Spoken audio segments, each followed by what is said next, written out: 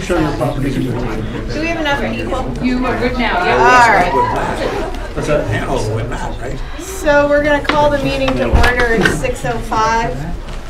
I have one amendment to the agenda, which is to add an executive session before 7D, which will be the future planning of TBBS. Just to go over kind of a little house cleaning. Please behave yourself tonight. We don't need added stress.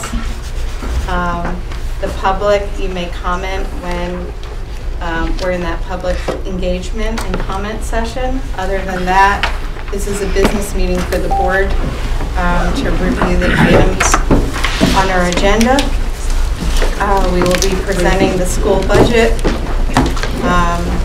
revisiting the high school FY21 announcement of tuition and the future planning of TBBS, as well as board reports and consent agenda. Any other additions that people need to put onto the agenda? All right, let's move on. Hello, people. Anybody have any public comment? Yes. All right. I do. Hi. Hi, Sam. Hi. Introduce yourself. I'm Sam Powers. This is Allison Lively. We're representatives from the Committee for Student Voice, Student Advisory Council. I just want to read a pre-written, back there, I wrote it 5 minutes ago, statement. The Committee for Student Voice understands that there are many important issues the school board deals with. We also appreciate that many are time sensitive, but in chartering the Student Advisory Council, the Unified School Board made a commitment to the expression of student voice. We feel in removing our group from your agenda that initial dedication to hearings from students is softened. Again, we completely understand the difficult situation of the board, but we are asking that any future commitments be respected. Thank you for your time. And I'll just respond to that. We unfortunately have postponed you, not removed you permanently from future agendas. So I just want to make that clear. It's not that we don't want to hear your voice and hear your concerns about the school or education and other student hot topics, so to speak, but we did need to postpone it because we had such a intense agenda that we have to hit. Yeah. But I appreciate your sentiments. Okay. Anyone else? Move forward. All right, moving forward. Mary Beth? Very brief superintendent's report this evening in the spirit of staying focused on the critical budget issues in front of us. Very briefly, you have the enrollment here for January 1, which is at 1,004. And what you'll notice that has been added to this enrollment report, it will be included in all future ongoing reports, is the request that you made, Jim. So the tuition, the operating school district pupils funded by tuition, and then the sponsored by operating district are the school choice students that we have. So you have that information. The other piece that I wanted to highlight for the board that is something exciting for our area. We will be continuing to talk to you about how our schools will be involved. But the United States Mint has a America the Beautiful Quarters program, and for the state of Vermont, they are highlighting the Marsh Billings Rockefeller National Historic Park. You see a picture of what that coin is going to look like. And one of the things that was exciting for many of us is that stewardship is actually on that coin, directly connected to our Portrait of a Graduate. So we will be working with the Mint, with the national parks and the schools to have an event to celebrate this in the fall. But I did want to make you aware that this is coming, and I think a positive and exciting thing for our district. Okay, thank you. Okay, board reports. From the chair and vice chair, we obviously have been involved in putting together with the finance committee our budget presentation for this evening. We won't be voting on it tonight because we just want to wrap up some more numbers and make sure that all the line items are in the proper areas within the budget. I also attended a webinar on the state's arbitrator's decision for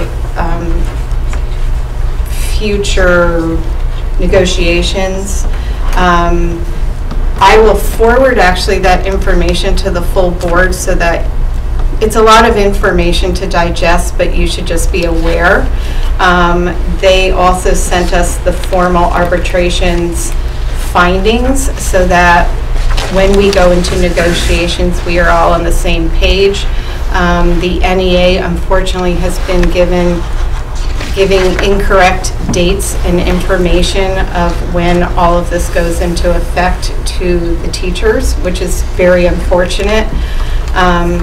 But it is status quo from July 1st until December 31st for teachers and administrators, and then we go into an 80-20 split as of January 1st, 2021. The contracts will have to go to 3-year contracts. As for support staff, they are status quo for the next 2 years, and then you can only increase their health care by 2% each year following. But I just wanted you guys to have an idea of how we're moving forward with this. Patty Molina and I will start negotiations, I think, after we get through the budget session, starting probably the end of February, early March with the support staff. So that's just a heads up. And that's all I have to report for now. Buildings and grounds? Yeah, so we just met on Wednesday. I'm sorry, but I forgot all my stuff tonight. So I was just trying to look at some notes.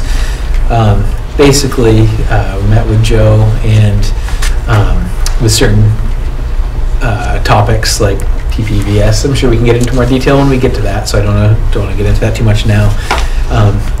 But in general, I guess the immediate things came up with about $30,000 worth of stuff at all the campuses that should really be done this summer.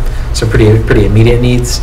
And then identified around $380,000 worth of stuff that really we're looking at probably going to have to be dealt with in the next couple of years. Couple meaning 2, 3, not 5 to 10. And then talked about Prosser Valley Schools is another category as well. The biggest thing when we get into talking about budget, and we can talk about it more then, is my concerns that I brought up last year too with just not having enough in that buildings reserve. I thought of just before I walked in here, but what we should be actually doing is something more like what Union Arena is doing, where, you know, when you buy things, you have depreciation, right? We should be having money going aside into this reserve until it's building up, so when you have a boiler that dies, you have the money to replace it. That's kind of how it works. I didn't really think of it until I was thinking about EJ's presentation. That's exactly what we need to have here too. So I just get concerned knowing that, you know, even if we continue to put aside the $125,000 into that, if we have some of these singular crises occur, they would take up all that money, and then if a second one happened, we'd have to be scrounging for money again. So again, when we get into the budget, I can talk a little bit more about that, and Joe's here tonight too if there's specific questions. That's my main concern going forward. Okay, any questions? All right, moving on, campus configurations. So we had our first meeting on the 19th of December. It was a very, I think, a good and productive meeting. We talked a little bit about how, at least in the board minutes, we were tasked with deciding what happened to TPVS, but as a group, thought that we all wanted to take the approach of looking at the district holistically, the strengths and shortcomings of all the campuses, and how that was going to work as a whole, paying a lot of attention as well to some of those things that maybe go beyond the building and the curriculum in them, things like the culture in each school and the sense of community in each building, and taking all of that into consideration. And we were going to, Maggie Mills had agreed to put together the starts of a survey to go out at different levels, whether it was just to administrators or to community members, about public feeling about all of the different buildings in our district and communities in our district, and try to look at where our approach should be from there. I think we had a lot of, I guess, maybe lack of direction in terms of knowing what we should be doing with regards to TPVS, because we don't have an open building there yet too. So I think we're in somewhat of a holding pattern until we really have some commitment as to what's going to happen at that facility. And that conversation will continue tonight, yeah. and we'll take that vote, and then you guys can move forward with more of that conversation. Yep. Great. Any questions? Okay. Community engagement. We met on the 9th in Sam's car because it was really cold. It wasn't open yet when we got there. So I pull up and both Jen and Claire are like this, and I go, get in the car. So we did the first portion of the meeting in my car. So we're looking at, see, Sam's been doing postings out to the various communities through the listservs and Facebook. So we're, doing our best to get the word out about what is happening here. Let's see. We're talking about a lot of the big things coming down the pipeline, and thinking in terms of developing some fact pages for the website, or just to have in poster form. Yeah, like with the Barnard merger and everything like that, and trying to start getting that kind of information that's on bullet points, of like, okay, so this happened, this is what you need to know, Especially going into the vote, because all the communities are going to have to vote on that, and so letting the public kind of know what that vote's about. Obviously, thinking about communications about Prosper Valley, but we don't, know what to say on that yet.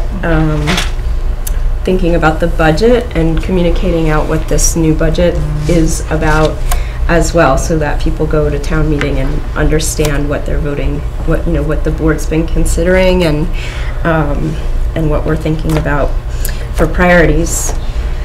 And let's see, lastly,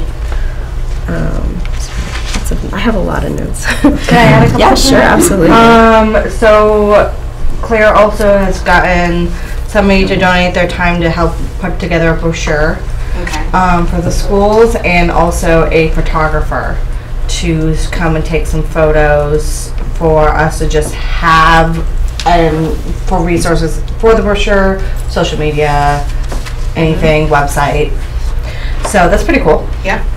And then we also added the community engagement email to all the principals' newsletters. So now that instead of just Woodstock, I'm going to be getting all the town newsletters, and then I can be posting all of those and not just Woodstock's.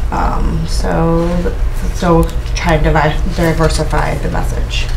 And you may be able to take tonight's slideshow and put it on the website, because it explains the entire budget process, and also the implications of how it affects our communities within the district. So that may be an easy way to walk through it with people. Okay, great, thank you. And I just have a quick question about that. I can't remember if I did this in the beginning of the year or not. Do we sign release forms for our kids to be in photos that are used by the district? Is that something? Is that something you guys will be on, like, following up at the administrative level to know that any of the photos that we're using are? So each principal has a list, and he or she knows who in their school cannot be in any photography. So we would definitely. And we were gonna let them know when that person was coming anyways, and like schedule it, not just like show up with a photographer. Perfect, thank you. Let me just add one more thing. So we're also thinking about, this is a longer term project, maybe for, I don't know, March or after the budget's done.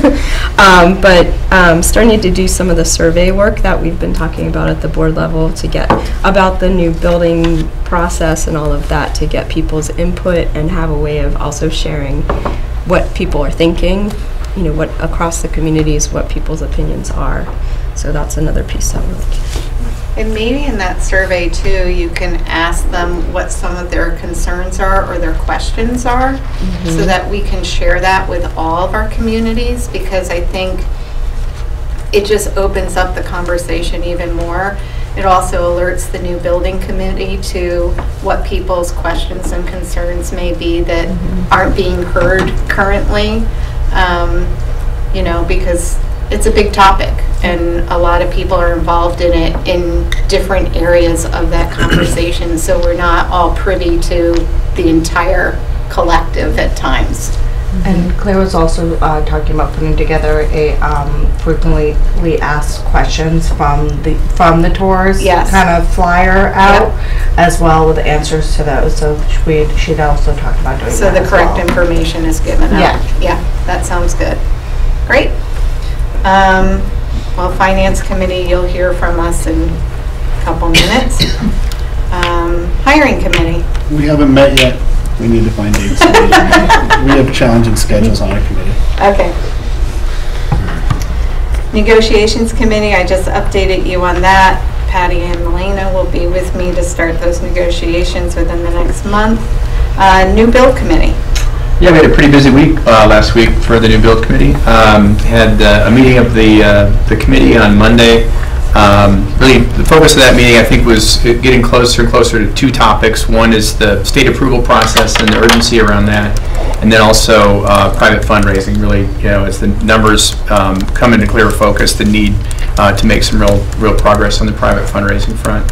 We also had two meetings with LaValle Brensinger Architects. We got them re-engaged Tuesday. Lee Sherwood and Lisa Pecora, the project manager from LBA, were up to kick off the next phase of detailed design activities with the subcommittee of the New Build Committee. Great meeting. I did kind of want to report out a little bit on some of the topics that we covered there. Kind of at a high level, there again, we talked about the implications of the state approval process. We talked about, from a configuration standpoint, 6th grade, where, you know, if in a future state of the district, what the best place for 6th grade would be, whether that belongs at the elementary schools or in the middle schools. That's obviously a larger board decision, but something that will certainly impact the size of a new build. We discussed a number of kind of aspects contemplated for the new building design and their desirability versus their affordability in terms of a list of things that had come out of prior discussions. And then also talked about kind of project cost impacts due to escalations. There was also a meeting on Friday. Lisa and Lee met with a group of faculty to talk about some of the more detailed kind of curriculum aspects for the new middle school, high school building as we kind of work on some of those programmatic refinements.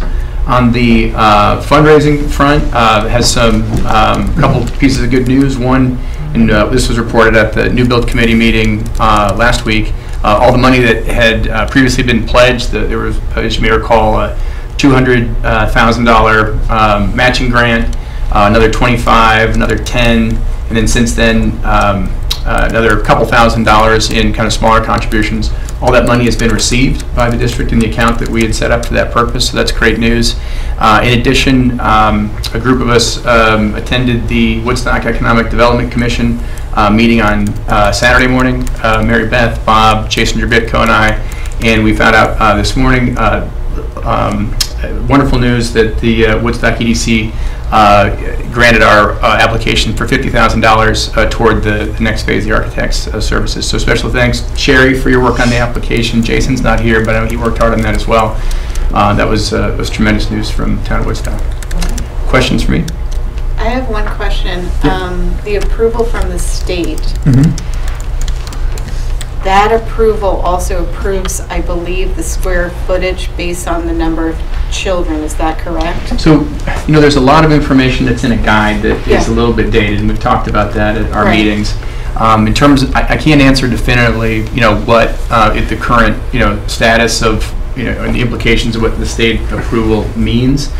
There are aspects of square footage in there in terms of, does that mean that the you know, the project wouldn't be approved beyond that, you can't build it, or you're on your own.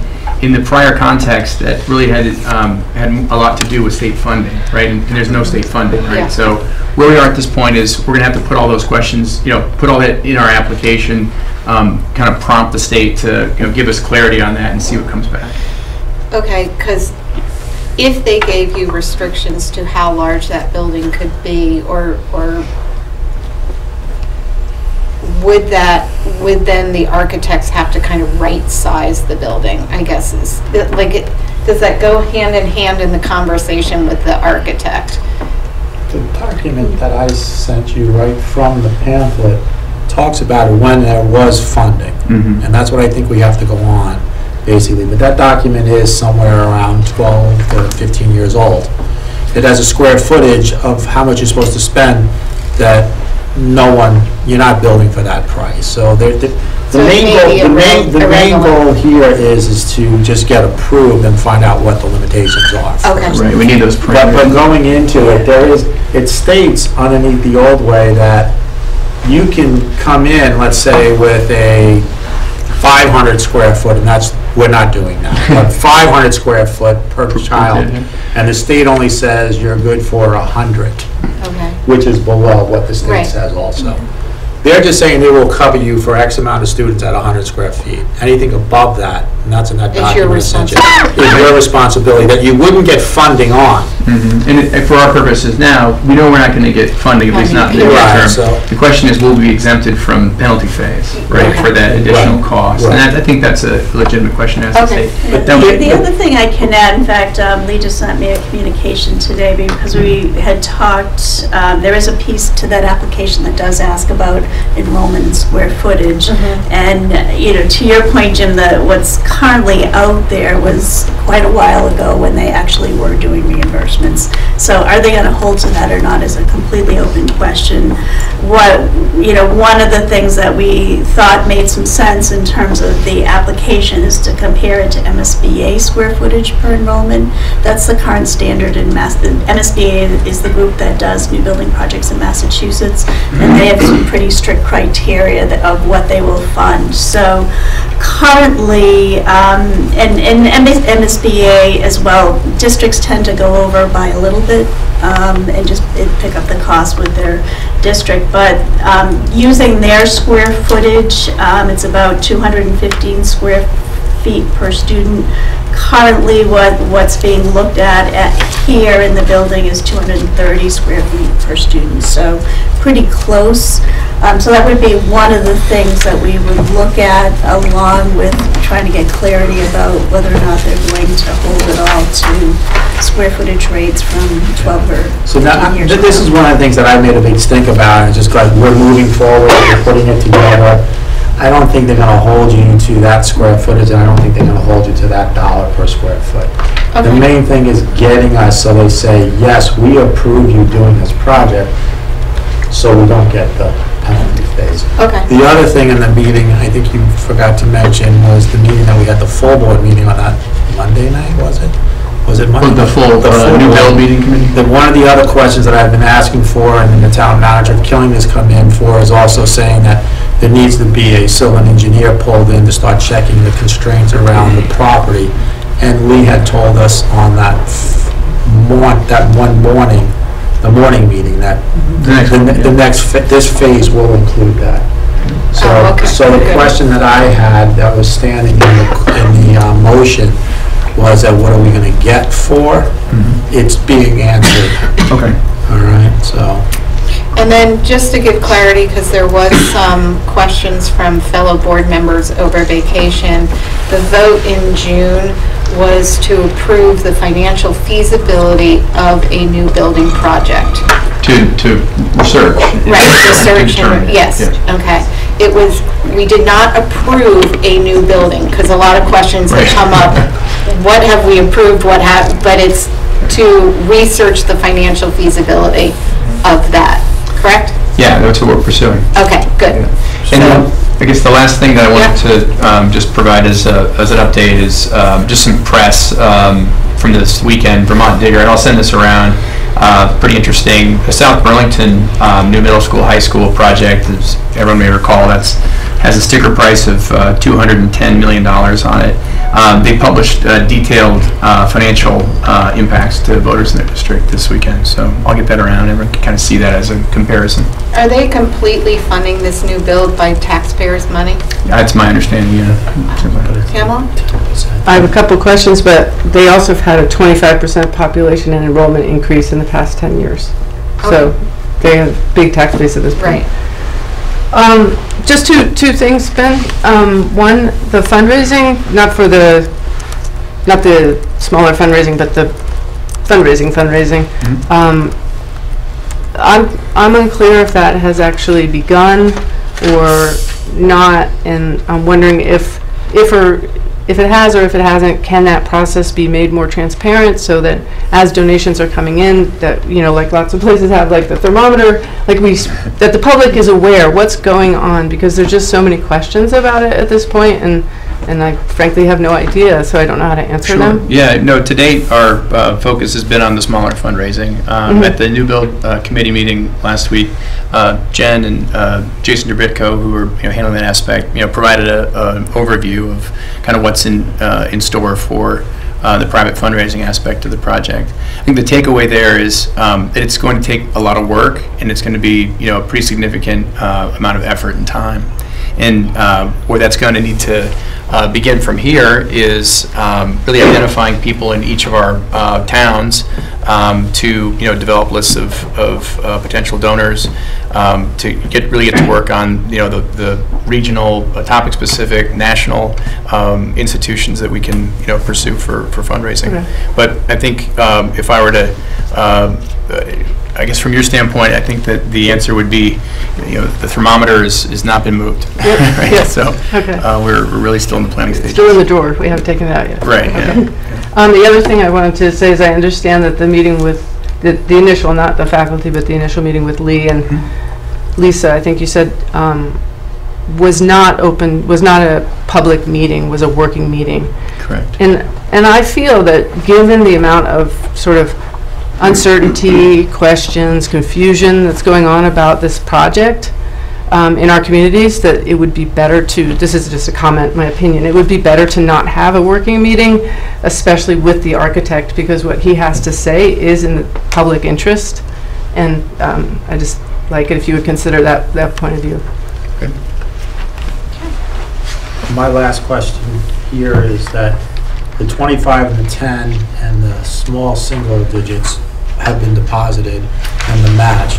Has the supervisor union put in their 30K yet? That's question one. Have we made that transfer to that account? No, not yet. Okay, and so at that point, we said that we needed 130 for phase one of this scope that Lee, the architect, is doing. Okay, so that's the 25, the 10, and the 30, plus the matching on that. The single digits that came in after that, and this 50,000 is going towards phase two, and we have not approved phase two yet. Correct. It's supposed to go. I just want to make sure. The bigger one is have we put the 30,000 over yet from us? That's all I want to make sure. Okay. Great. Thank you. That's all really positive. Yeah, because we got some good momentum in the new year. Yeah. Excellent. Policy committee.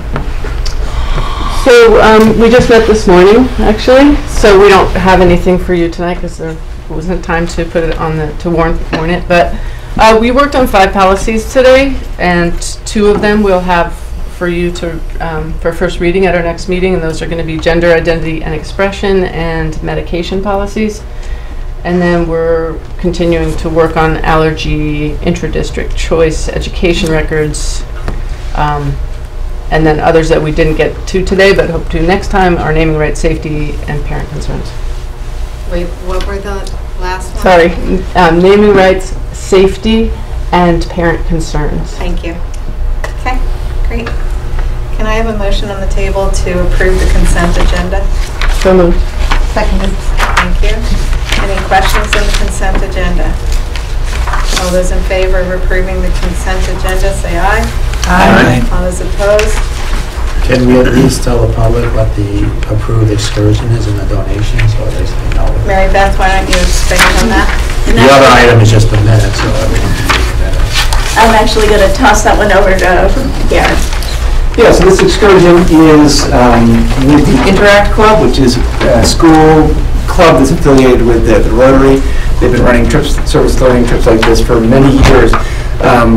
And without board approval, what we've decided is, since it is a school-sponsored club, some of our staff members go on this trip, and there are students, that it would be proper to have it on the school board agenda.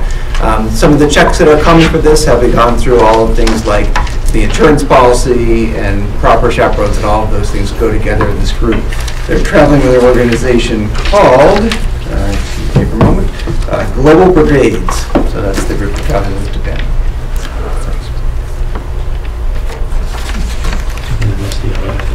And the other item is the donation.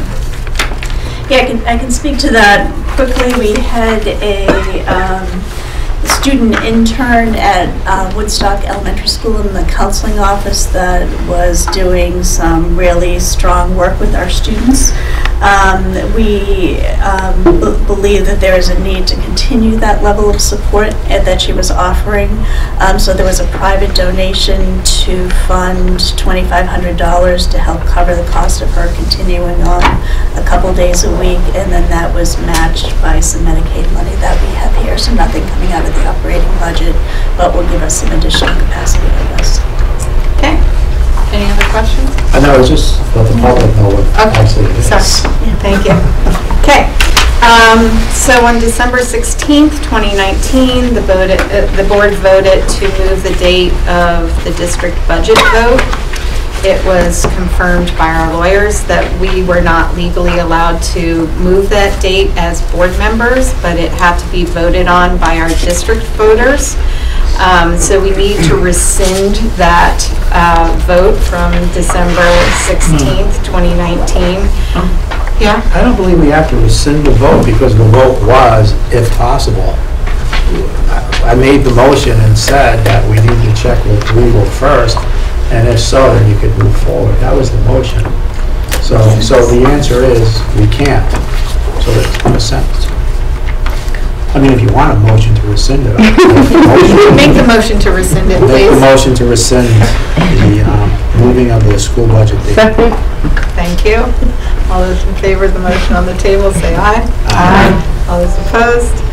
Just want to dot our i's and cross our t's. Well, I was dotting my i's and crossing my t's too. I made a motion. Okay, so then the next question to the conversation is whether or not we want to discuss and vote on the board putting forth to the voters on the ballot for March 2nd to move the vote for the budget to the first Tuesday in April for future budget approvals or votes. So I will make a motion first to put on the ballot, the upcoming ballot, to move the vote of the school budget to the first Tuesday in April. I'll second. Okay. And we have discussion. I think it's really important that we have all the information in front of us, as you're being new in finance. I mean, you're finding out, but we get stuff late. And if we're really going to put a budget together, I mean, 4 weeks is a lot.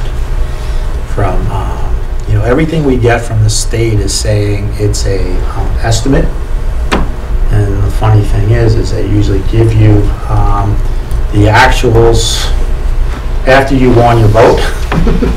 So everything's already in the book. I think we should approve to move it to the ballot and let the voters make the choice and hear from your town clerks and everything else, because they may say no. It's not a good idea, but at least get the conversation. Melina? I just want to make sure we have, if it's an April vote for negotiation purposes, this in contracts. Does that give us enough time? That's why we picked April. I wanted May. You wanted That's exactly right. That's why we picked April, Okay. so that we're fine. So that our contracts go out on time. Okay. Yes. So isn't there a question from the town clerks about cost of Yes, setting there up were. and who is going to cover that cost? Correct. So are we assuming we're covering the district's covering the cost, the town's covering the cost? It's a question we have to ask our towns and our clerks of whether or not it's the town's responsibility or our responsibility.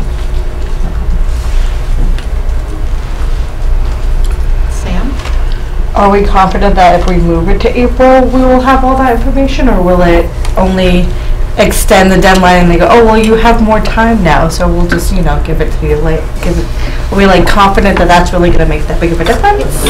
Well, historically, over the last 15 years, that month of February and after town vote, we are given the actual, without a doubt, here are the actual numbers. Okay. So sometimes the numbers do shift, and other times they don't shift.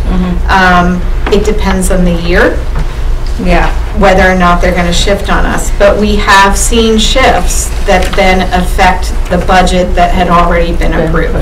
Ben? I'm just going to say, it has to do with the timing of when we have to have our numbers submitted. Correct. Right? And it's and by just getting a little bit more time, it can have a pretty good impact because, instead of what is it, January? It's January 21st that we have to have our budget into the towns to be within the town book and to go onto the ballot. So if we had to have it in, say, mid-February, that would give us that much more time to be able to solidify some more numbers.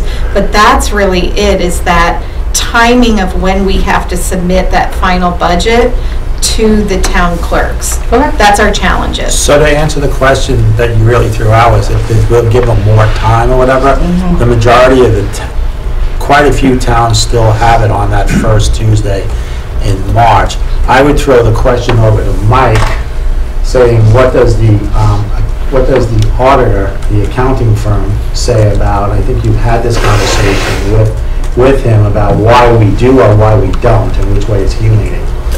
He suggested that it makes a lot more sense to push the date out because you'll have a lot more information from like the Agency of Education, which some of the things that we need to have to provide you guys and the community with the best set of estimates that we can. He was always kind of, the last 10 years or so, he's been always head scratching about why a lot of districts have it so early before information is released. So, which is the suggestion that he made, and I think it makes sense. I don't think it means that we would delay all the prep work that goes into it. Having know what I know now, if I could have started it earlier, I would have. That's it. Do we have any information on districts that do it later and how their turnouts are? I do not have. Just because town meeting day brings a lot of people to vote, so. When is our next board meeting? In 2 weeks. We could postpone the vote until we get those that information. We're throwing it out now, Yeah. so if anyone has any other questions, we can come back at the next meeting. Yeah. Bryce?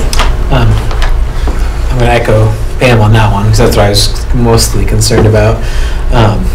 Though there's been some benefits listed, I do just worry about turnout and how that affects things, because I think most of us know when we have votes that are not on town meeting day in our towns, turnout's not always that great. Right. Even if your town has 800 or 900 people, if only 50 people show up, it's, I have a hard time with that sometimes. On the other side, though, I guess I see some benefit to on town meeting day. You can't talk about ballot items, right? So if you had the information, or better information on town meeting day, even though it wasn't being voted on town meeting day, you could have open floor discussions in your town meetings. Correct. On it, which we can't currently do. So that could be a benefit to town meeting, having a lot of people there to hear their voices out of a vote. Yeah. That'd be good. So why don't we find out the answers to those questions and postpone the vote until our next meeting? Okay? Good. Emma and I say yes. Yeah, we remove it. I'm just moving on. You keep going. Okay, I'm going to just keep going. All right. We're going to hit our finance presentation for the proposed budget. And at our next meeting, we will vote to approve or not approve it. Mary Beth is my Vanna White tonight, so I don't have to stand up in front of you. Okay, so here we go. So the structure of the budget. The way that we put a budget together this year is for FY21, which is the budget that we've created. You want a chair? Yeah, that way everything.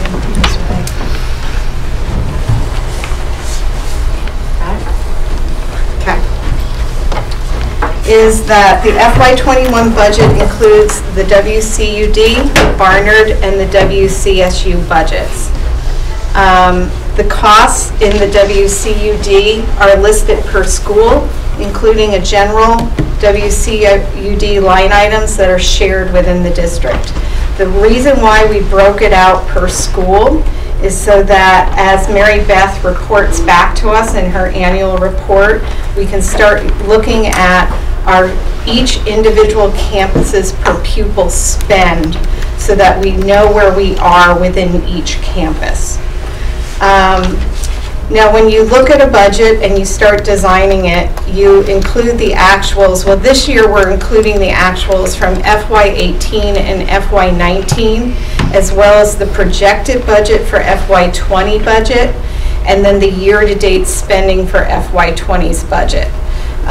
The reason why you look at the actuals from the 2 previous years traditionally, but we're going back 3 years instead, is because you want to see how the books closed and what the audits showed from those budget line items, correct?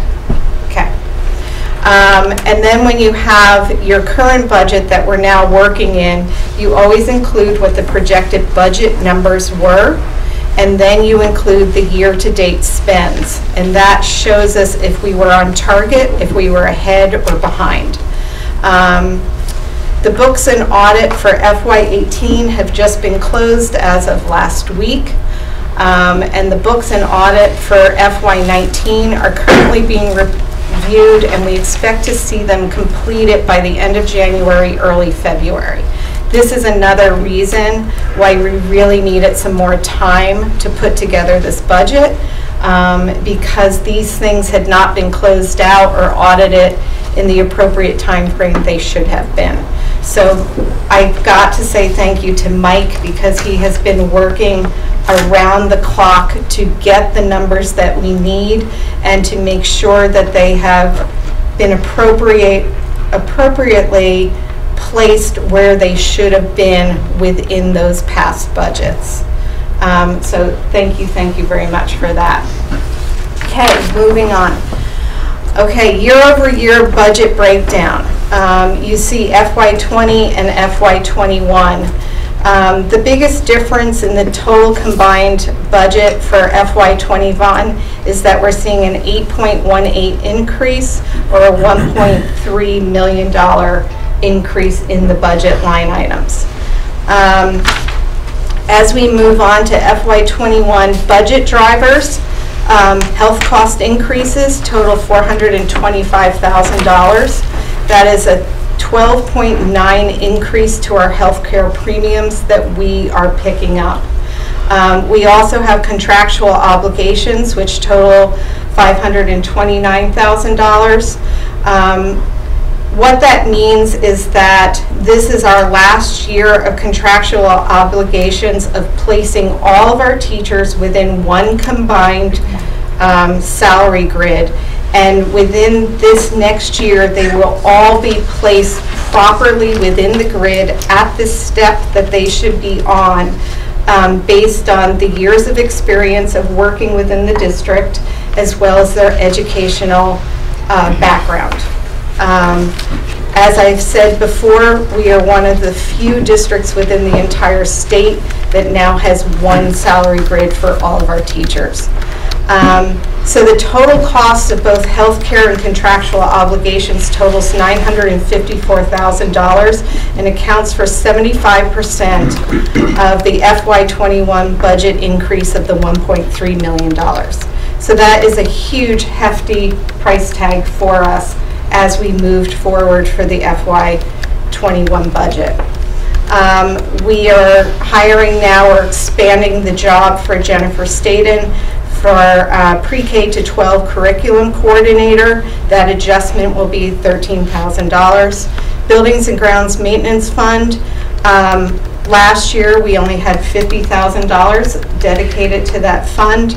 We're upping it to 125 additional monies on top of that 50,000. And when I talk about increased revenues, we could see an increase to a total of $250,000, which we desperately need to start building since we are now overseeing 6 buildings within the district. We can't do nothing. Budget oversights that we had not anticipated from FY19's budget is $135,000. Any questions? Keep going. Pam? Yeah, just in the board book that went out the other day before the weekend, it said 2% for Barnard, but now it said 8% in that first. So if you was go that just a back- typo if you go before? back, that's not a typo. What it actually does here is, it's saying it's an 8.08% increase to the total budget, but overall for just because you were not in the district last year, so we took your cost of 845,789 this year, and you went to the 914, 68,000 is the 2% increase.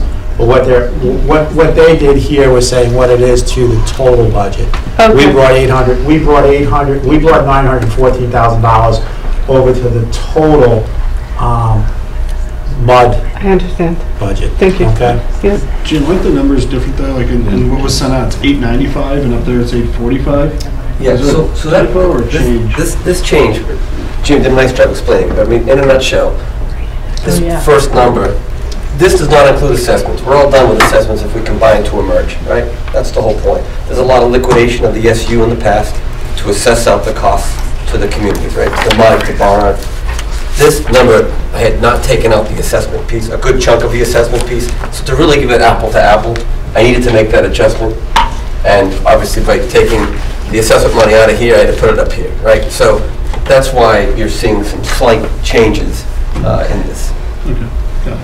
It's just to get everything to be tighter. I'm assuming you'll probably go into detail later, but there's a couple of driver bullet points at least that you skipped over. Nope, I'm not going to skip over that. Okay. So those are the real drivers, though, financially, to why we're seeing the increase of the $1.3 million. Now we go to adjustments from FY20 to the FY21 budget. And this is what you're talking about, Adam. So the board stipends were reduced to $15,000 from $42,000. We felt that that was important to take the savings of $25K and move it into the Buildings and Grounds Maintenance Fund because we knew that we needed more monies for that Buildings and Grounds, and this was a practical way of finding those monies. We also adjusted the monies from the AP exam, which we had approved to be per student, 1 AP exam per student, to now 1 SAT exam per 11th grade student. And like the PSAT that is given each year for, I think, the 10th graders, the same thing now will happen for the 11th graders. It will be 1 SAT exam either during the school year or on a Saturday provided to them. The cost for that is about $8,000. There is a savings, but I didn't have those numbers available to me tonight because we're trying to finalize some of those line items within the budget. There were some elementary FTE school adjustments, which added up to $39,000, and this was within Barnard Academy and Killington school needs. So those were slight adjustments to FTEs that needed to be changed based on student populations. In the agenda, it lists reading as well. Am I wrong then? Yeah, what I wanted to make sure that I highlighted around that, these are all tweaks like .2. For the most part, .2s of positions. There's some, a teacher moving over to Killington, that kind of thing. But I wanted, Barnard is looking at bumping up Spanish. It only had it twice a week. So now we're bumping it up to the standard for the rest of the district and increasing some custodial staff. Killington is increasing its guidance counselor, increasing some nurse time, moving a teacher, And then at the one place with Reading, we had a guidance council that was 0.4. That was an oversight from last year, so that goes down to 0.2. And then there were smaller TE adjustments in food service, both at Killington and Reading. Those went down due to the number of meals being served. So Mary Beth, you talked about the reasons why things are going down. Can you talk about why? And this slide here is showing the increase. And you're saying the increases are basically in Barnard and KES. Can you hit to everybody why there are increases at Barnard? So in Barnard, the increases are to bring that school up to the level of all the other schools. So like I said, they were not able to put 3 Spanish sessions into their budget last year, so we took care of that. Their custodial staff is not at the same level of other schools. What we're seeing in Killington is for the past 3 or 4 years an increase of about 10 or 11 students every year. There had been no adjustments to the school nurse, to the school guidance counselor, but the student enrollment continues. We are anticipating that Killington will hit its highest enrollment yet next year. And so we needed to make adjustments to staffing there. This is the strong request of the Killington Elementary School principal. In talking it through with her, I think her reasoning makes a lot of sense. What's the secret sauce in Killington that's getting you home? I'll stay far away from that. I think Reading needs to start looking at hosting a ski championship. Stay on the other side of the hill. Nordic. There you go. There you go. Small details, snow. And then the last adjustment from FY20 to FY21 is that there was a deep dive into looking at the equitable distribution of the elementary instructional supplies and field trip line items. So it was just making sure that we were spending the proper amounts across the board at each campus. So those were slight adjustments that have been made. If we move, any questions before I move on? Okay. Don't stop it. Okay. Items that were considered but not added into the FY21 budget. I know that we had explored and talked about the K-3 Spanish program. To add that into K-3 at the proper levels and so on and so forth, it would cost about $210,000. So we as the Finance Committee recommend that that is not a program at this point that we can afford to add to our programming. 5 summer days for coaches is $6,000, and the theater position is $15K. There is a potential of grant funding for the theater position, but we're still waiting to hear how that possibly may work through. What's the theater position? This year there's a kind of a technical person that is working with Marsha to help with productions, to help run some courses and instruction for groups of students. So she's got an intern that she was able to hire in to help augment her program and cover for things that she can't. She is also pushing some programs into a school day. This gives her some flexibility around that. She had requested the $15,000 for this position. I think it's a very, very reasonable amount given what that program is doing. We are looking at a rural education grant that we think will become available, and the fine arts program is something that could be funded. So if that were to come to fruition, we could potentially fund this. What's the deadline for that? What's the deadline for that grant? It's a federal grant. That's all I'm going to say. No one knows. I send emails. We'll check into it. So we were notified right after Thanksgiving of our eligibility for the money. So we, in the same day, submitted an application for that. Now we're waiting to see when that will come through. Didn't we approve some grant for last year? But it was just for 1 year. So now we want So Marsha was able to get outside private grant funding for this position this year. And you know, I have complete faith for any of you who know Masha that she is utilizing that to the highest possible level. She would like to continue with this going forward, but the grant funding was for just 1 year. Yeah, okay. And this is something as we do. I know, see? This is why you gotta re-up, Sam. But this is why as we do future planning for budgets, to keep in mind these things that we weren't able to add, that those are things that we possibly will want to add in our next budget process. These are the things we want to keep in the back of our heads. You want to say something, sir? Talk over Melina. Oh, I'm sorry. It's okay. I have to ask, the K-3 Spanish program, 210K, I'm assuming that's 2 teachers at least. Where is that coming from? Really well paid. What? Really well paid teacher. Yes, I've never done any teaching Spanish, so I'm just curious. Yeah, so it's the 3 times the 45, I believe is how we structured that, which was the recommendation from the committee.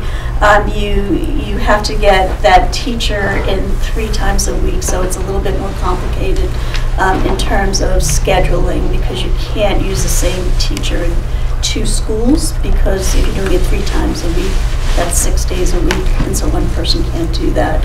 It brings Reading online for that, which is currently not being serviced because of the K through 3, 4 through 6 split. So when you look at all those different factors, it gets to be pretty expensive. That is the 3 times a week as recommended. Okay. Adam? What the coaches getting paid in the summer? Mary Beth? Yeah, our coaches are doing a lot of professional development for our staff, and we are looking to actually put into place some training over the summer, so we'd like them to conduct that training.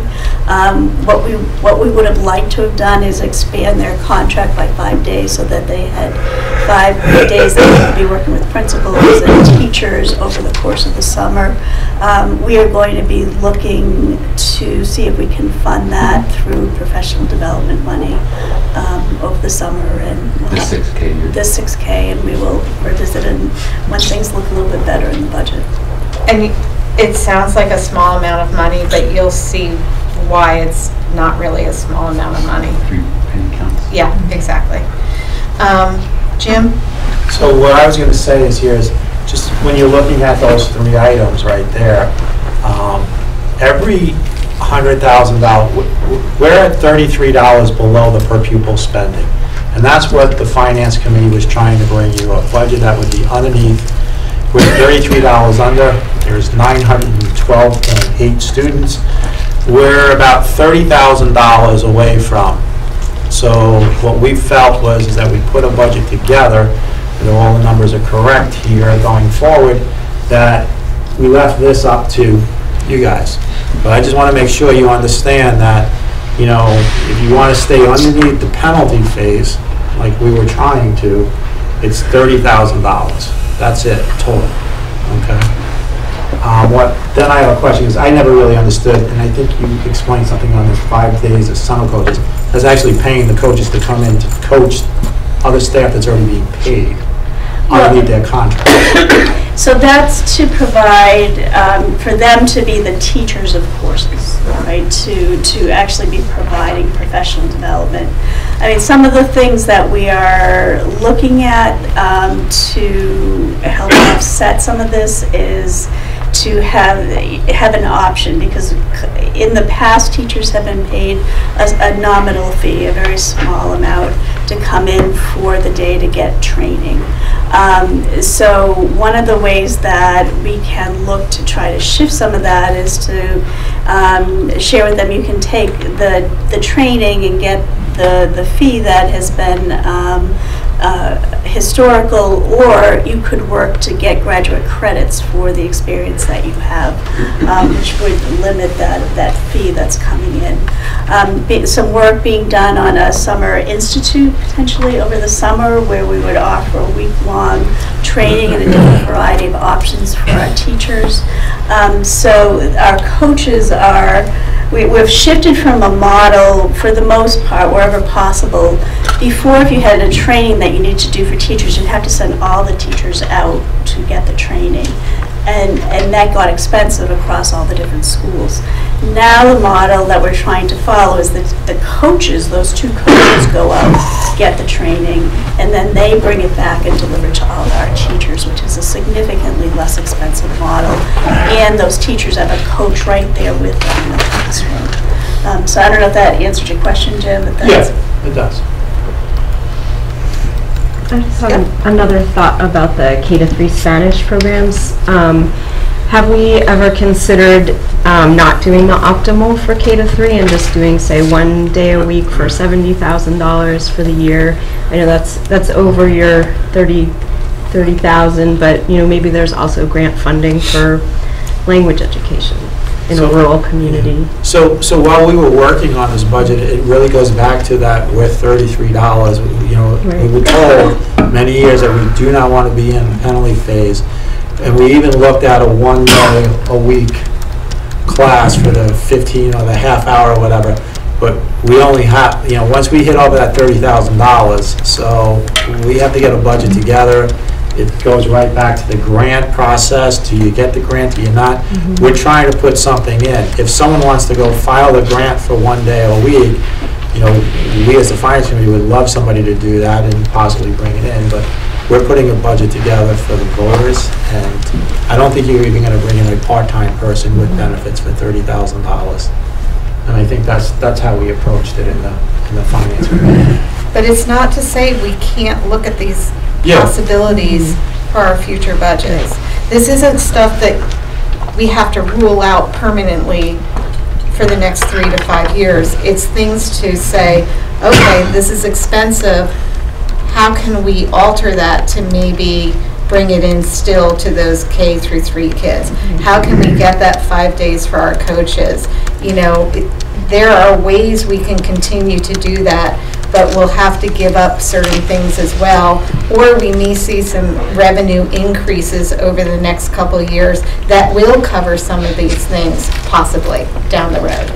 Or the bigger one we're talking about, and I'm not going to have Mary Beth go all those back, but where we said we're bringing all the staff up to, and I don't like saying specific staff, all the staff up onto one level of payroll, and there was like a $524,000 or $525,000 increase. Well, this is that last year of that. So you may be looking next year of saying, well, okay, now just the percentage that whatever negotiation works, let's say it's 2%. I'll get shot for that, but 2%. So let's say that's only $240,000. Well, we were spending $560 this year, so they could be so you'll see some big changes. So there should be some savings there, and we've had this discussion in finance.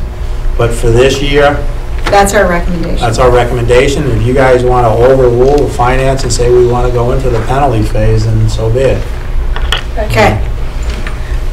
I was just going to add one thing from an education perspective. I talked to our SLT team about, how are people experiencing the shift that we made. And so I think the other thing that will inform this going forward is we will have had a couple of years of this particular model to see, is it working, is it not working? And I can share with you, initial feedback is that we see kids' Spanish getting better, and there's also concern about the amount of time that's coming out of class. So, and I'm talking about the 4 through 6. So have we got it right yet? I'm not sure. Collectively, we felt it was really important to get a couple years of data, particularly in terms of what are the teachers at the middle level experiencing when these kids come in after having it 3 times a week. So I think we would be in a position to report back to you what we've found about that in another year as well. Okay. So additional revenue opportunities, and you had approved an $18,000 tuition rate for the high school. If we move that up to 18.5, it would increase our revenues by $55,000, and we had hoped that if we approve that rate hike tonight, then that $55,000 would be applied again to the Buildings and Grounds Maintenance Fund. Then we have been looking at athletics and a participation fee. It's been a conversation that's been thrown around for, I'd say 3 to 5 years, to be quite honest. I know that when we were on the middle school, high school board, one of the subcommittees for athletics was looking at a lot of different things, coaches, stipends, and so on and so forth. And this is one of the things that was brought up as, you know, if we had an athletic $50 participation fee, we'd also make available scholarship or financial aid to those who can't afford that fee. But the projected revenues for the kids that are participating currently would be about $35K. That's the projected revenues. Now, if everybody didn't participate, it could be lower. So we thought that we'd take about $20K to be applied to the Buildings and Grounds Maintenance Fund. If we took all of these revenues and some savings from decreases of spending from previous years, we would see an increase in our Buildings and Grounds Maintenance Fund from last year's $50,000, and it would total about $250,000 for this year's fund. We feel that it's really incredibly important for us to start building that fund because we now have 6 buildings, as well as what you had reported in what you're foreseeing for the next 2 years, and this will help support that, as well as some of the decisions that we're going to make for Prosper. And just FYI, for numbers, in the fall we have 288 children participating, 198 in the winter, and 289 in the spring. That includes both middle school and high school children. So the total amount of participants per year is about 775 kids. So we've got a lot of kids participating in our athletic program. Yep. Would that be a fee per sport? Per sport. Okay. Correct. So yes. So while we were working on this here, you know, the increase in the tuition rate of 18,000, we kept the 18,000 when we voted on for the middle school, high school, the same as last year. The elementary school we have moved up this year. We've been moving up the middle school, high school. I think Ray would probably best know this. I think we did 500 last year and 500 the year before.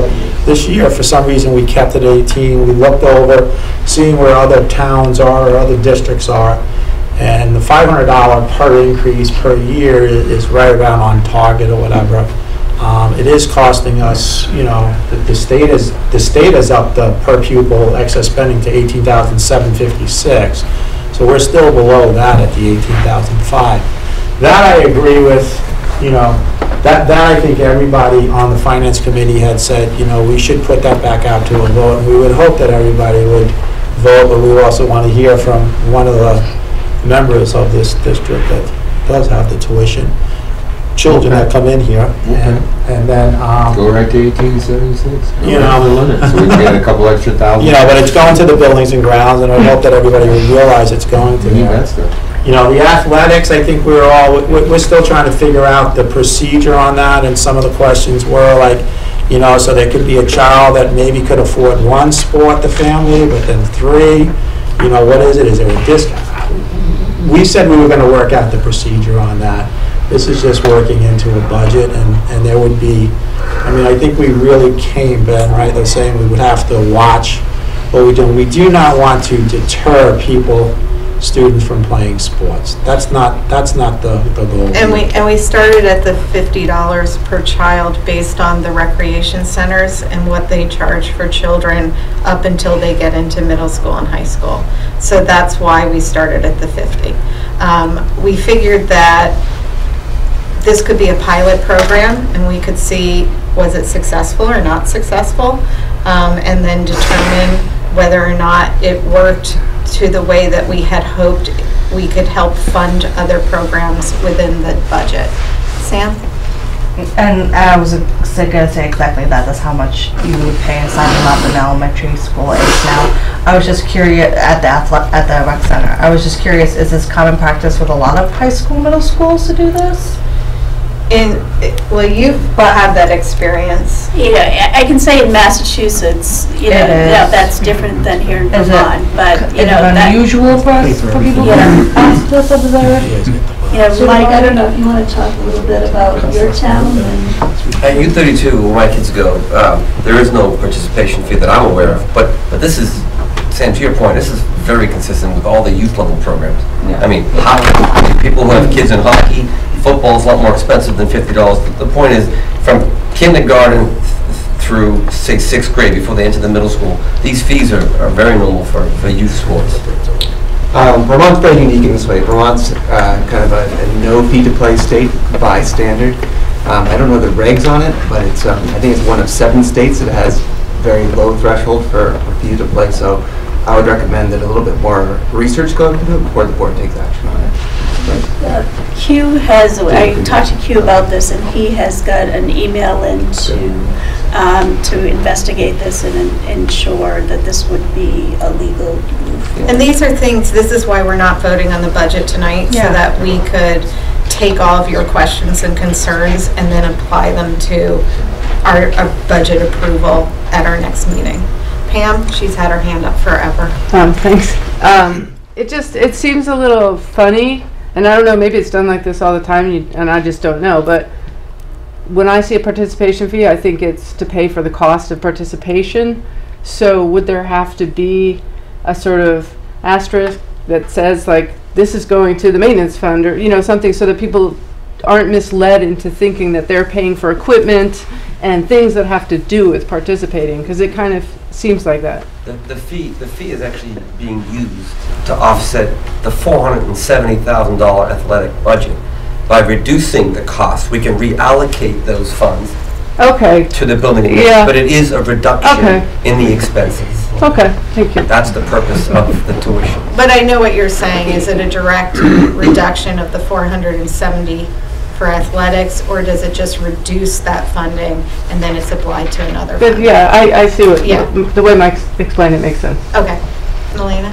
I was wondering if he was part of the conversation. Yeah. So I had a chance to, this was a conversation that came up in Finance Committee, and that group asked me to task him with getting these numbers. He had actually already presented all these numbers at an earlier meeting. I have met with him. I have explained what the Finance Committee is interested in doing. And to Garen's point, he did say that he would double check and be sure that this is something that would be appropriate. I think obviously we didn't get into whether he personally thought it was a good idea or not, but just he would gather the information for the board to move forward with it or not. And I'm meeting with him again on Wednesday to cover a lot of these topics and to see what the opportunities are to, if it's not allowed, where can we take cost out? I just, one, from Q's presentation, he's looking for more money, so I'd be pretty reluctant to charge something for athletics, and then even if he's being amiable to it, I still feel like he obviously said he could use more funds, and if you look at our equipment and the amount of money that actually goes into that after paying the coaches and stuff, it's pretty minimal compared to some schools. Uniforms could be due to be replaced, and certain sports look pretty rough compared to the towns we're playing against. So I wouldn't be a big fan. And even though people are used to paying those prices for youth athletics, it's not common in middle high school or at all, I'm not sure. And Woodstock, I would say, when youth athletics comes about, is one of the most expensive rec programs around, period. None of the ones around us cost as much as Woodstock. So when we started like in Byron, which I know is really small, but it was much less, and we had higher participation. But I can tell you that Woodstock's quite a bit higher than Randolph, Hartford, other area programs. So I don't know if that's a great comparison. So I'd be a fan of, if we did it, being a smaller fee and having it stay in the sports. But well, I think another factor too is the number of sports we offer in the size of a high school. I think, I used to talk to Coach, previous coach, but we offer so many more sports per number of students we have. I think that's an important piece.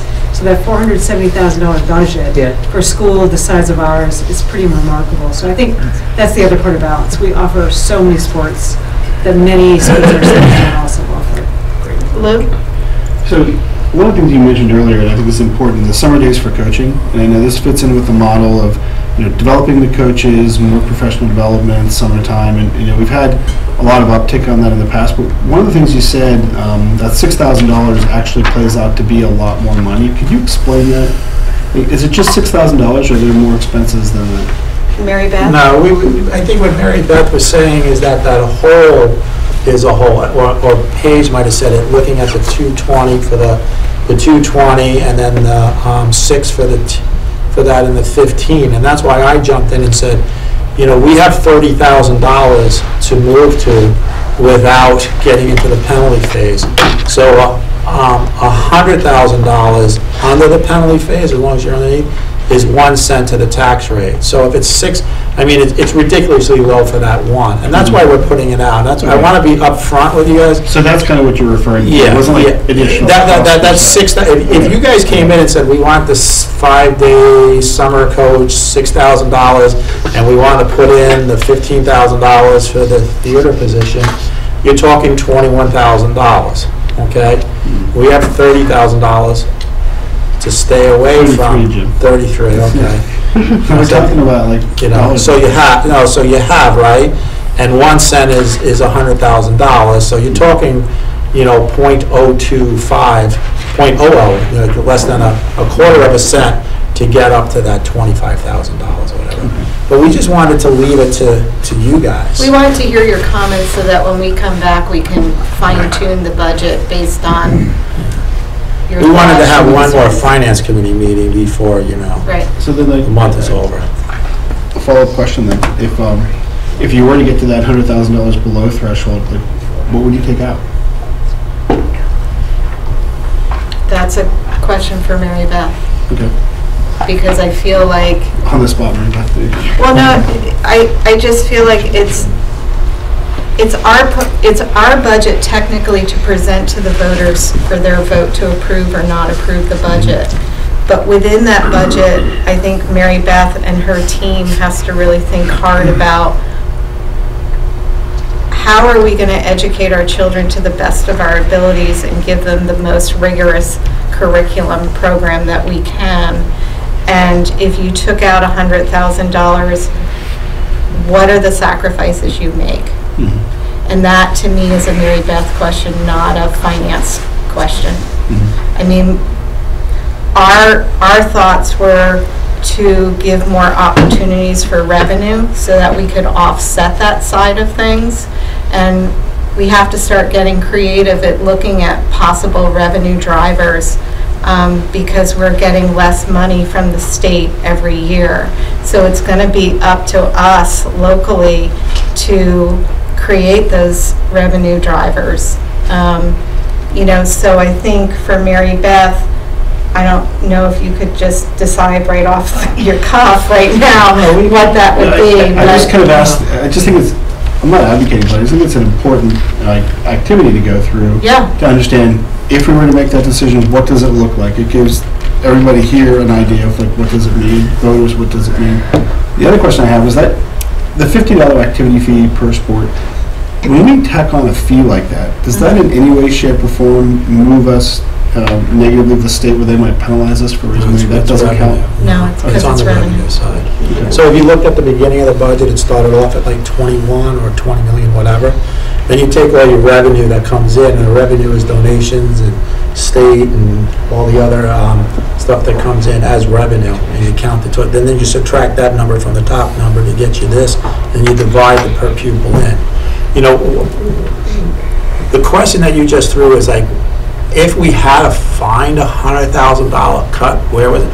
I don't know if like some of the people in finance, I know Ben did, because he says we had that discussion, and it really came down to that the first screen here of, you know, this is what we're contractually for, and if this is what we're contractually for, so if you want 100,000, right now the 100,000, if you didn't want to touch the contractual, would be taking away from the students for the actual learning. So we wanted to stay away from that. I think the finance committee's done a great job of keeping us away from that. But one thing that Bryce said here to me is, you know, here we were thinking of funding more money to the buildings and grounds, okay, to get that going.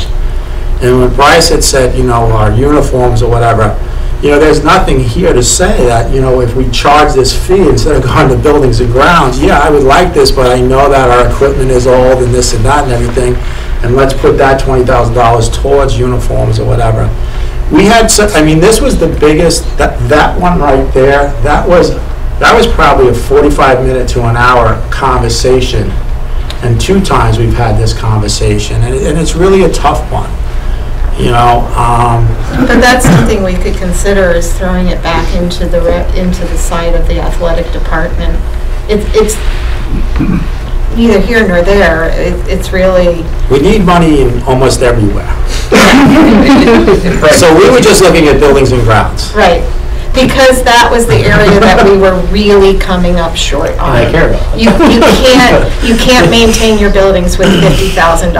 And you sent us with Joe what your expected expenses are. I asked. Okay, but they sent us what the expected was I supposed to do? Are going to be looking at over the next 2 years, and so that seemed like an area that we needed to focus on more. And part of buildings and grounds is grounds, and part of athletics is grounds. Yeah. So, you know, it's going there. Should we move on? Just to be clear, the athletic department budget this year, 21 that we're talking about, is actually in line with what we did in 19. The 20 budget, for whatever reason, there were some cuts in it that had reduced it. So when we look year over year, it's up. We're up almost like, I want to say 40,000 in totality. And there is money set aside for uniforms. I don't remember the exact amount, and I don't know if it's enough to buy every sport a new uniform, but there are funds, and that's up to Q to manage his budget to determine whether it's equipment, uniforms. That's what he's responsible for, and that's what I'm going to help him with.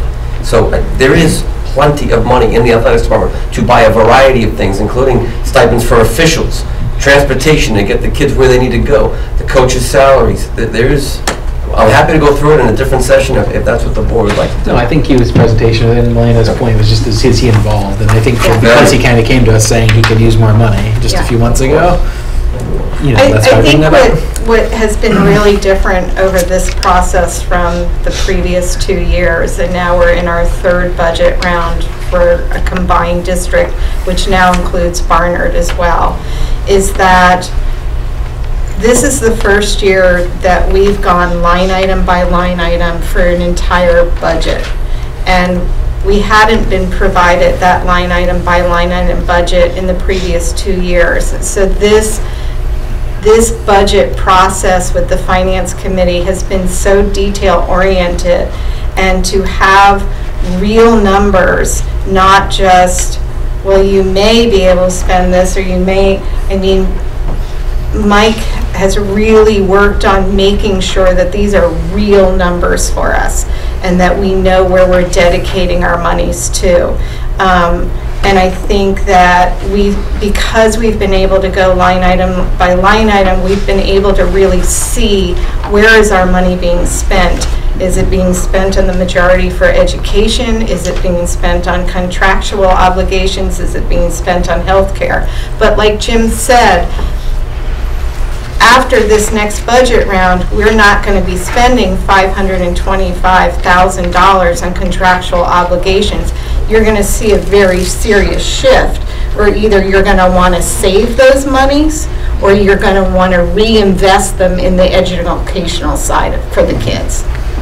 But that's a conversation for your future budget. So I'm going to move on. Ready? Okay.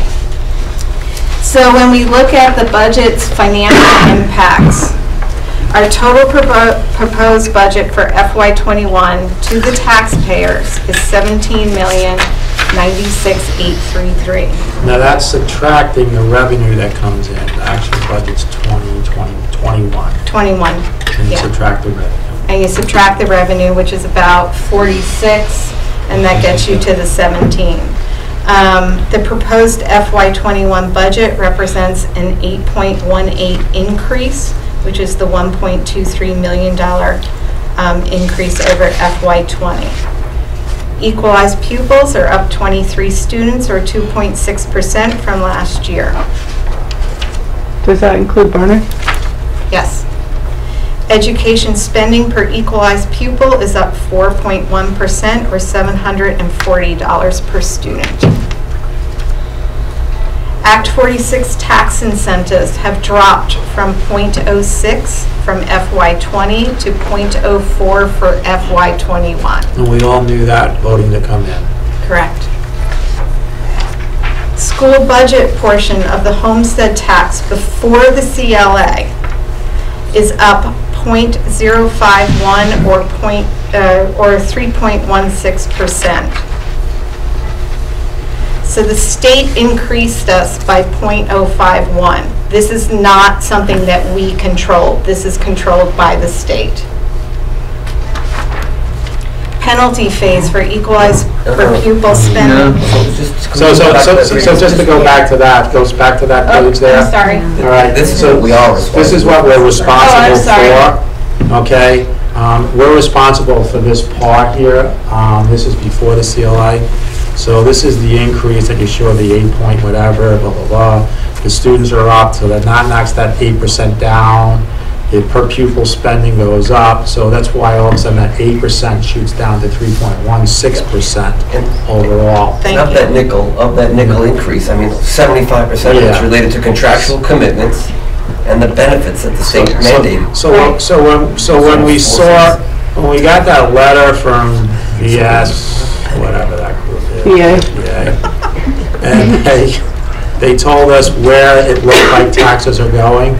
You know, they basically told us straight up, we're looking at a 5.5% increase across what budgets have already been put into us, and we're looking at a 6-cent increase per. So we're saying here we're at 3.16%, and we're looking at a 0.051. So it's actually under.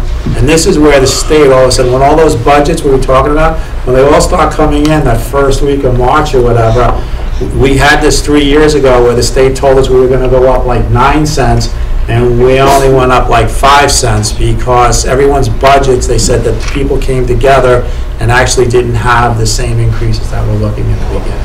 And that's why that extra time for voting helps so much, because there are those variances that really, really do affect your tax rate. Because we don't want to scare, you know, that was almost like a scare that your tax rate's going to go up 8 or 9 cents, and then in the long run it only went up 5 cents or whatever.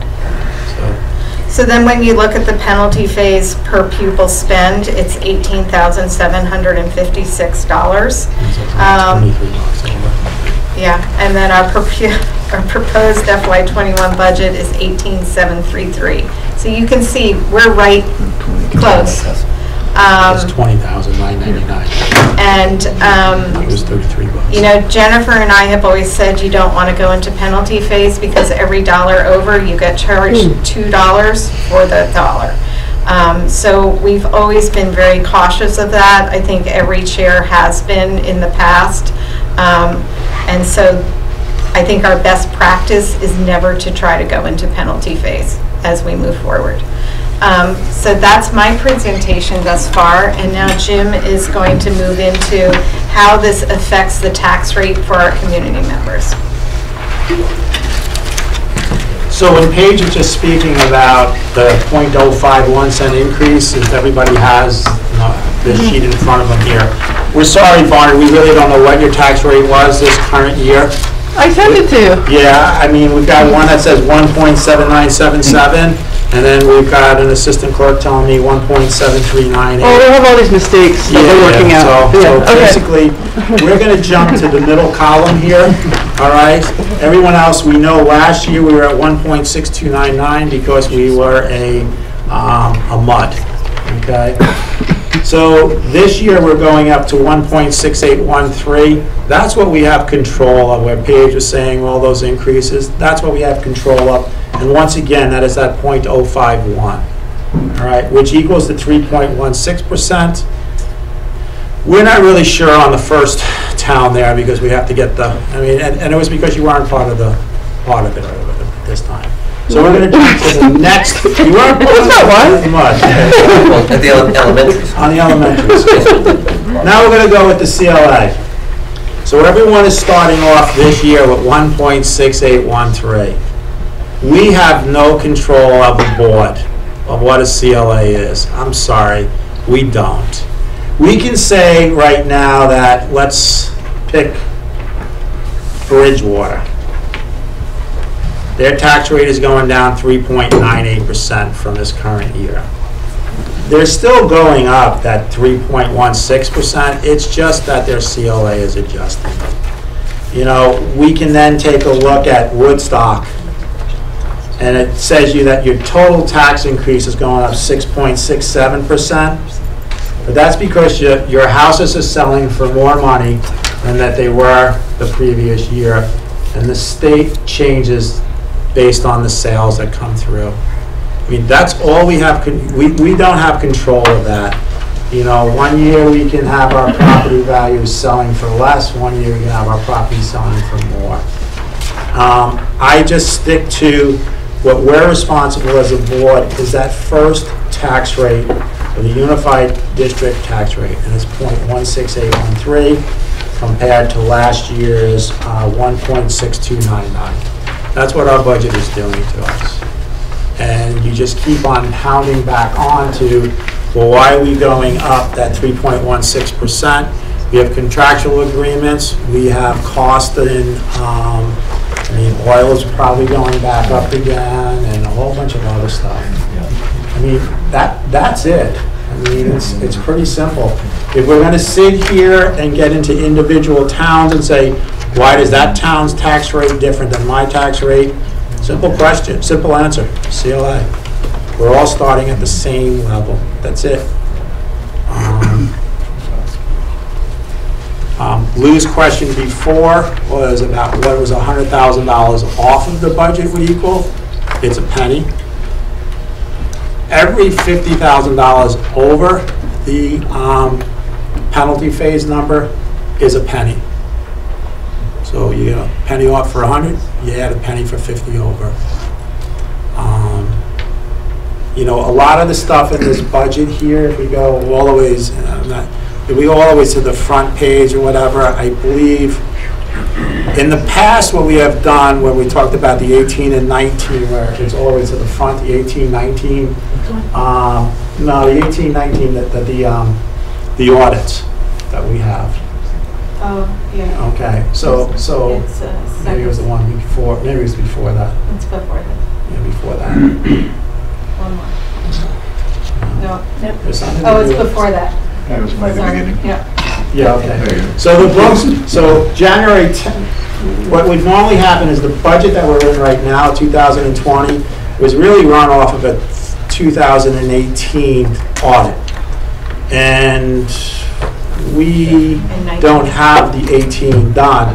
But what we did do in this current budget is we brought $143,000 over of surplus. So when we built the 20 budget, So we built the budget, 20 budget, we went off of the 18, what we were told was of $143,000 surplus. We're in the process of finding out if that is exact. It's pretty close, right?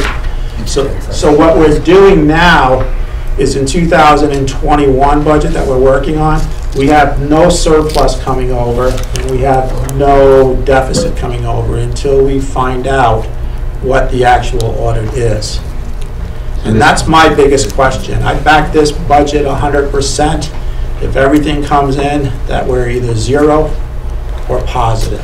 And that's the hard part about putting this particular budget together, because the FY19 books weren't closed, nor was the audit completed. And we were hoping that we could get that vote pushed out to, I was hoping for May, but they were hoping for April, so that we would have that audit done at the end of January. But even if the 19 audit results are important, right? But for that to be a carry forward into this year's budget, something would really have to go wrong. Meaning 19 would have to be a disaster, and I don't believe it's going to be a disaster. And I say that because the way Ron Smith's team explained it to me on the phone is that your non-restricted funds would have to be completely depleted and go negative for us as a district to be forced to bring that carry forward into 21. I mean, we're talking about hundreds of thousands of a deficit and those unrestricted funds. I don't believe that's going to be the case. So Jim's right. We are going to get those 19 results done as quickly as we can, but barring some disaster, I feel good that the 21 budget is rock solid for the vote. And all I'm saying is I'm voting 100% for the budget as presented with a zero surplus or deficit. That's it. That's it. Pam? First, I just want to echo Lou and say seems like you've really been doing a good job on this. But unless I missed it, there wasn't a list of new costs or additions to the budget, and like we've had in the past. It was. There was? The 6,000 and the 6,000, the 15,000. And the So that's it?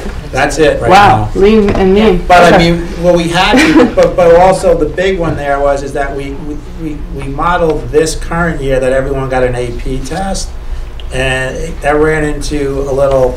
It was a little harder to handle. Complicated from an administration So what we've standpoint. done is saying now that we're going to give it, we're still giving something, and we want our kids, and we figure we go to an SAT, and then we can use those scores as another benchmark.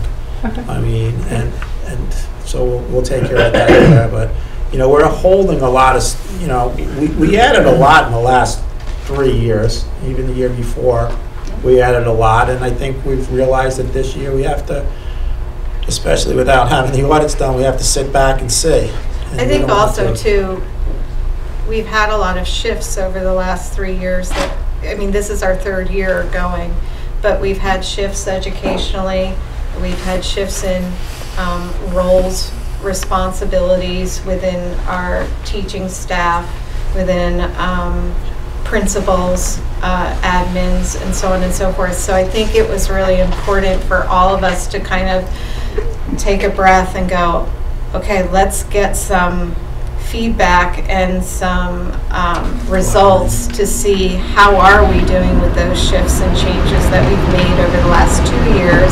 And this will be the 3rd year that Mary Beth can really say, these programs have worked and been very successful for us, for our children. And these programs I'm not too sure about. I may want to shift them and direct them into the other programs and expand those programs that are really working and we're seeing the benefits of it. So I think this will be that 3rd year so that she can have data to report back to us the following April to really be able to give us a real idea of how those monies were appropriated into those changes in programming and so on and so forth. Any other questions? Because let's move on. No, I want to add one thing. Paige and Jennifer always tells us and reminds us that they're stepping down this year. Okay, Paige and Jennifer are also on the finance committee, so this next year will be their last budget. Okay, I'm only staying for this 1 year to keep somebody happy over here to my left, but I will not run. I will short my term after this next one. So Ben will be in finance. He'll be the head of it. That's all mine. That new building. And just as some people say that they, you know, running the meeting or whatever, a lot of this stuff comes out of this group here, and it's a lot of work. But you need at least 3 people, 4 people in there. That's it for me. Okay. So let's move on to, if I can have a motion to approve moving our tuition rate for FY21, 18,000 to 18,500. I'd appreciate that. So moved. Do I have a second? Thank you. Any conversation we'd like to have, or have we already had it? Okay. All those in favor of the motion on the table say aye. Aye. All those opposed, the motion is passed. Thank you. You want me to move to go into executive Thank session? you. Second.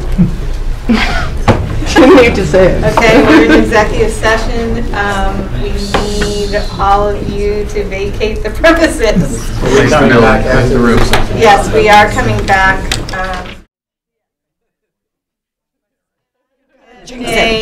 A motion on the table to support the Finance Committee's recommendation to fund the $200,000 needed in remediation costs to move to the next phase of repair at the Prosper Valley School. And it would be funded through a combination of operating budget, loans, and private donations. I think the real motion is that we were interested in looking into and coming back with the full. You said fund it. Are we definitely funding it? Is that the motion? We are making the commitment We're to making a fund. commitment. Okay. So moved. Second. We got like thirds and fourths. Is there any conversation that'd like to be had? I think we should just go through and tell the community what exactly we're talking about, so that there's, you know, we're saying $200,000 towards Pomfret. We're trying to find a way between loans, budget, private donations. What we're looking to do with that $200,000 is the cleaning cost first of the complete building, because before you put an HVAC system in, you need to have it cleaned. You don't want the HVAC system to take all the molds, the spores out. You want to get that cleaned first. We have an estimated cost of about $44,000. Some of that cost is including taking down some of the cabinets and stuff. But we're also looking for a demolition crew of volunteers, and we have to check in to make sure first that is legal to do. Then we're looking at putting in an HVAC system. We have a cost of $100K. That might be on the higher end, but that's what we're going with.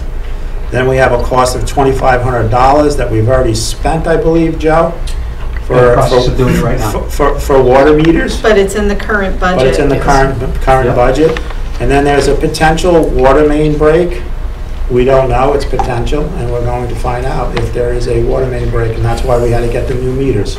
Correct. So once we have that information together, then we'll know if there's a leak or not. And the motion is to move forward with that.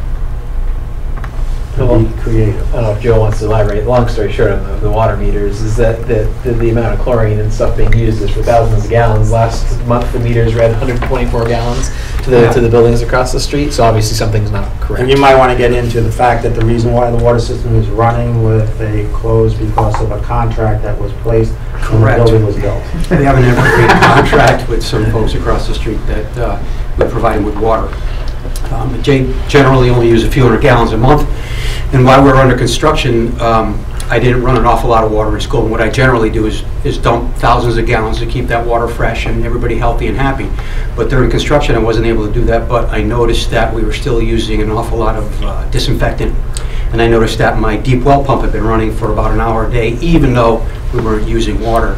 So it was an indication that either the folks across the street have some faulty meters, or I have a break somewhere in the line going between the well and our two buildings. Hope to get to the bottom of it pretty quick, though. Are we ready to move the motion on the table? All those in favor of the motion on the table, please say aye. Aye. All those opposed? Motion is passed. We're moving to the next phase. All right. What the hell is reflection? Oh, you've been out. That was Oh, did you reflect that night? We just talked about You paused it all. Now listen, Paige does not. Paige thinks everybody was here that night. She doesn't remember anything, so that's great. So we're all here. That's no. Jennifer started doing a reflection, and it's how this meeting went instead of how we used to do those surveys that nobody really ever knew. She started a reflection the week after that, though. Yeah. I'd like the motion that we make the reflection for a total of 1 minute. Okay. Actually be out of here before 9 o'clock. No, before 8:30. Yeah, we're out of here. We're not done with the reflection. I think the meeting went great. I would love to hear a motion to adjourn. Oh, you have to come to the next meeting. That's in the beginning. Are you voting for Clemson or are you voting for LSU? I like the tables spread open more, that rather than this way. Well, the comment has been from the full board that they do not like being spread open because they don't feel like they can converse with each other. And then the board says that we are here to run our meeting and it's not for you. Okay, do I have a motion to exit this whole meeting? So moved. Seconded. Thank you. We're out of here. We're supposed to hang on.